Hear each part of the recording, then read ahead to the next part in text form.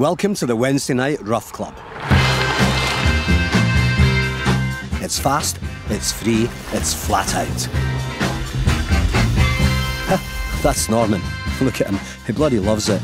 Lycra on Sunday, Monday, Tuesday, Wednesday, Thursday, Friday. In fact, I've never seen him not in Lycra.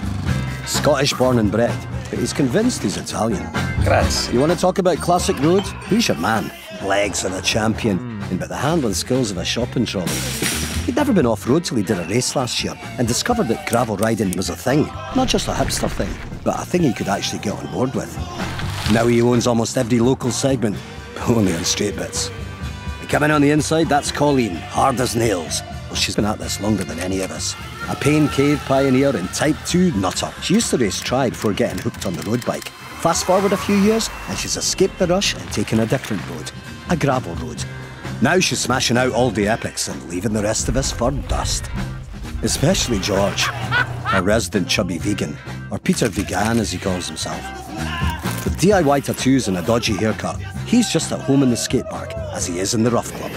And he's out with us every week, rain or shine, bringing all the laughs with minimal graft. And finally, here comes Walter, the high-flying graphic designer who gave it all up to start his own vintage bike shop.